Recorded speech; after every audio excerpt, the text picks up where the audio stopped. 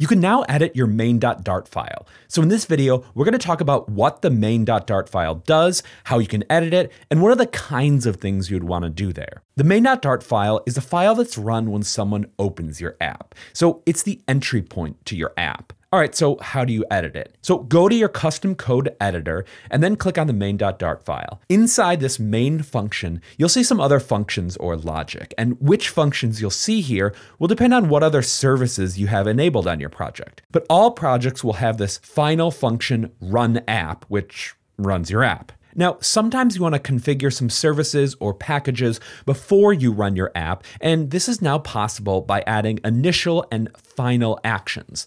So what's the difference between initial and final actions? Well, in between these actions will be all those functions that will be added depending on which services you have enabled in your project. So as a general rule, initial actions will be run as soon as you possibly can when your app is opened, and final actions will be run right before the run app function is called. Now, unlike our other custom code modules, you can't directly edit it in the editor because this main function is so critical to your app that we want to ensure that it's configured properly. But you can add these actions on the right side. So let's do that. These actions are coming from custom actions that you've created. So if you haven't created any custom actions, you won't be able to select any here. And we'll create some in a second. But first, what are the kinds of things you would normally do here?